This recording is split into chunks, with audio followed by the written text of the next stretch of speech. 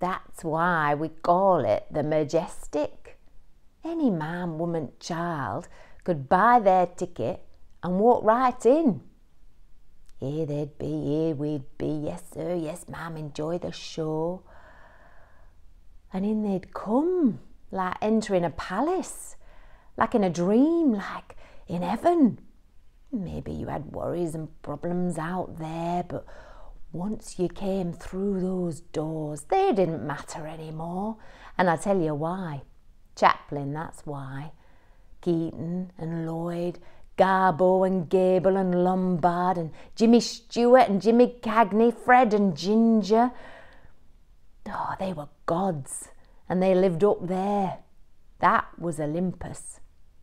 I mean, this television thing, why would you stay at home and watch a little box?